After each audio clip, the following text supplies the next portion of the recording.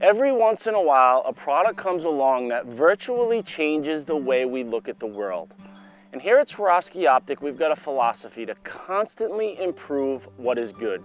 So we've spent the last several years talking to our end consumers about their specific needs for a spotting scope. And our new ATX STX system will change not only the way we look at things optically, but also takes functionality to an entirely new level.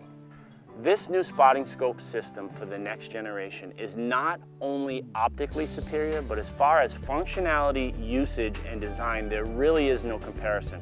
For the first time, Swarovski Optik has designed a modular telescope system in a 65mm, an 85mm, and a 95mm objective.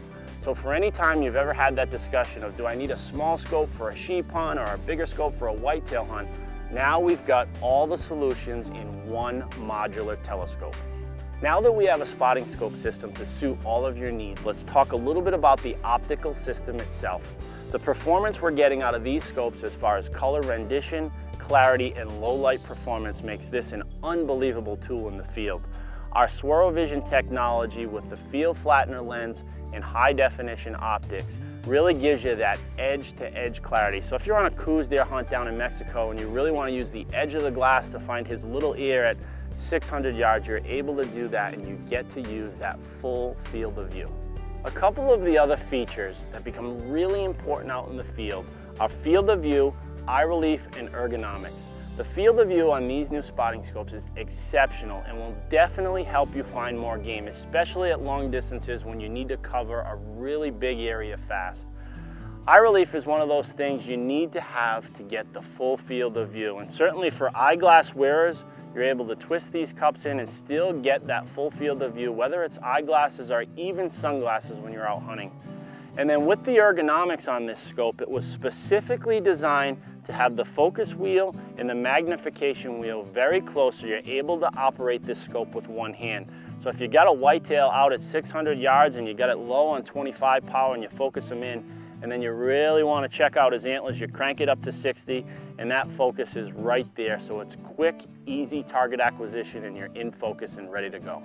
Another really unique feature is the fact that we were able to design an eyepiece with a wide zoom range and excellent field of view. But what you'll notice on the 65 and 85 objectives, the magnification is 25 to 60.